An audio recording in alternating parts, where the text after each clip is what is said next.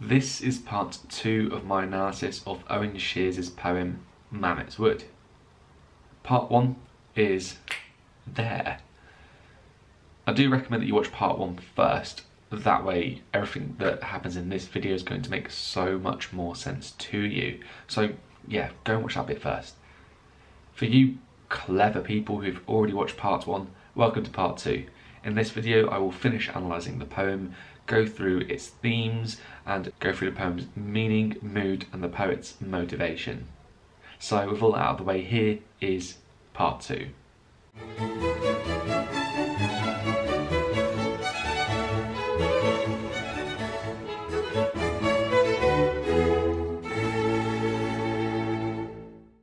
This is where part 1 of my analysis of Mametz Wood finished, with the poem's 5th stanza and the 3 questions associated with it. Hopefully you've had time to maybe make some of your own annotations in response to those questions, but in just a moment you'll see some of my annotations in response to them as well. So Liam in the video, back over to you. So I think that the adverbial phrase this morning indicates that the effects of war are still being felt today. The metaphor, a broken mosaic of bone, alludes to war's power as it completely destroyed the soldiers, reducing them to tiny broken fragments. However, mosaics, being an art form, also have connotations of beauty. Perhaps Sheers is suggesting that the sacrifices that the soldiers made were beautiful and should be honoured. So the Danse Macabre is also known as the Dance of the Dead and is an artistic allegory, which means a piece of art with a deeper moral message. The Danse Macabre comes from the Middle Ages and is about the universality of death.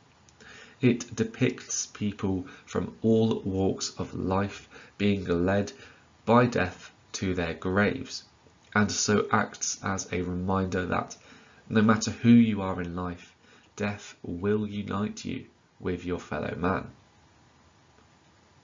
This helps to remind the reader of the fragility of life, and suggests that it doesn't matter who you are or what you have, because, somewhat grimly, death will still come for you. Here is the poem's 6th stanza. The middle line is possibly my favourite in the whole poem, so of course I've given you a question about that one. In fact, there are 1, 2, 3 questions in total for this stanza, so, pause the video, have a go. The repetition of those harsh plosive sounds, which in this case are the t, k, b, d and g sounds, could be said to mimic the sound of the machine gun fire which caused the soldiers' heads to be tilted back at an angle. You could even argue that this line shows that war's power is so strong that it forces its way into the very sounds of poetry. The embedded clause, those that have them, emphasises the devastation of war, as it makes it clear that some of the soldiers were terribly disfigured. There's a number of shocking images in this stanza, such as the soldierless boots, the heads tilted back at an abnormal angle, or the soldiers without jaws. All of these images emphasize how brutal war was, but also how wasteful it was, as it took the lives of so many young men. And here we have the poem's final stanza. In fact, there are 1, 2, 3 questions. Have a read, have a think, and if you feel up to it, share your analysis down in the comments section too. So by suggesting that the soldiers are freed by their unearthing, Sheers may be conveying the idea that we must acknowledge the atrocities of war if we are to ever move on from them. The end rhyme between sung and tongues emphasises the idea of song that appears to be quite central to this stanza. This is interesting as songs carry a heavy emotional weight, and yet we are not told which emotion to attach to these songs. Are they celebratory, sombre, or something else? Of course, ending the poem with the notion of singing does connect it back to the poem's context, particularly the nationality of the soldiers in this poem.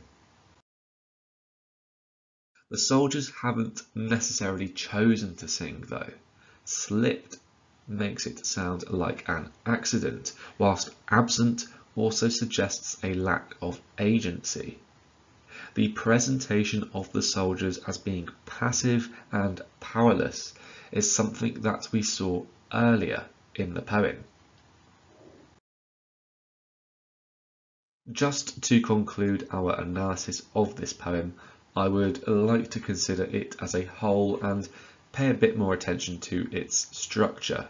So there's actually only two questions that I'd like to think about here. So how about you pause the video and see if you can make your own annotations. So Mametz Wood is an elegy, which is a sad and mournful poem that is often a lament for the dead. The nice or infuriating, I guess it depends on your perspective, thing about elegies is that they have no set structure and they are more defined by their tone and topic. However, the use of long sentences and enjambment and caesura throughout this poem helps to create a slow, reflective tone, which in turn helps to make this poem an elegy. Through writing an elegy, Sheers is paying tribute to the soldiers that history has forgotten. You could argue that the poem's parallel lines could represent the way ploughed fields look. By using the small fragmentary tercets, which is a fancy way of saying 3-line stanzas, Sheers could also be trying to represent the fragmented remains of the soldiers. Be careful of relying too much on comments like these two though, as they're not necessarily always the most detailed. Maybe use them as small additional comments, but don't base an entire essay or paragraph on them. And that is the poem analysed in depth. Now we are going to consider the 3 M's of the poem, and if that means nothing to you, I recommend that you have a quick look at the second video in this series, which is the second part of my analysis of The Manhunt, a link for which is appearing on screen now. So there is my summary of the poem's meaning, or the story that it is telling. What do you think? Have I missed anything essential out? And here is my summary of the poem's mood. It was quite hard to condense the mood into such a short space, as I do feel like it changes quite a bit. So what do you think? Have I oversimplified the poem? And there is my brief summation of the poet's motivation for writing this poem. I've tried to squeeze in quite a bit of context, as well as a few different examples of evaluative verbs. What do you think? Let me know down in the comments section below. Here we have a theme table, and again, this is something that I explained back in that second part of my analysis of The Manhunt. To summarise that really quickly, I think you might find it useful to have a large table that contains those themes at the very top, and then a row down the side for each of the 18 anthology poems.